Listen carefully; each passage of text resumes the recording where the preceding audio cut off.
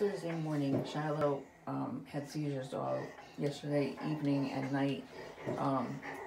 He came home around 2, 3 o'clock in the morning. I don't remember what time it was we got home. But he was zonked out at that point. He woke up at 4 o'clock, and since then he's been trying to get up, and he can't stand.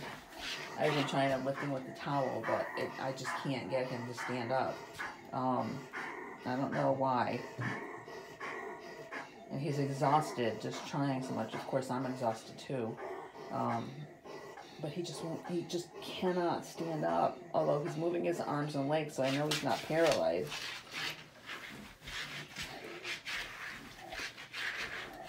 I don't think he had a stroke or anything like that.